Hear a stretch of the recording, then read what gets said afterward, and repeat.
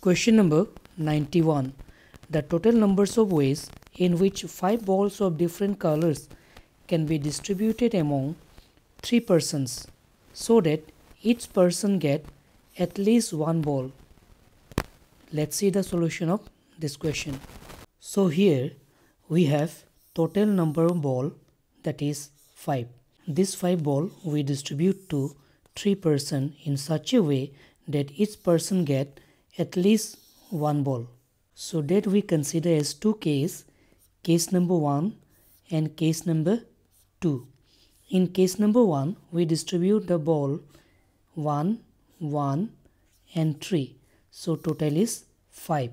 In case number 2, we distribute the ball 2, 2, 1. Total is 5. So therefore, we are going to find total numbers of ways, which is equal to total number of balls, that is 5.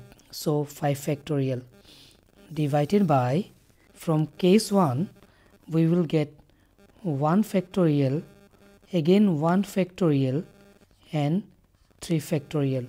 So 2 condition is repeated here, so it's 2 factorial and it's distributed among 3 persons, so into 3 factorial. Similarly, plus total number of balls, that is 5 factorial. In case number 2, we will see 2, 2, 1. So divided by 2 factorial, 2 factorial, 1 factorial, and 2 condition is repeated, so it's 2 factorial again, and it's distributed among 3 persons, so 3 factorial.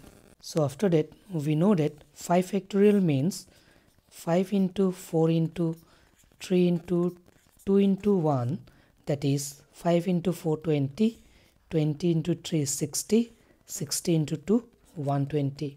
So 5 factorial is equal to 120, and 3 factorial, which is equal to 3 into 2 into 1, that is 6, and 2 factorial we are able to write 2 into 1, that is 2. After that we cancel 3 factorial with 3 factorial, so which is equal to 5 factorial means 120 divided by 2 factorial means 2, plus 5 factorial means 120, 3 factorial means 6, 2 factorial means 2 into 2 into 2. Now we are going to cancel 2 cancel with 120, that is we will get 60, 2 cancel with 120, that is 60, 2 cancel with 60, then it's 30, and 2 cancel with 6, that is 3. So we will get 60 plus 30 into 3, that is 90.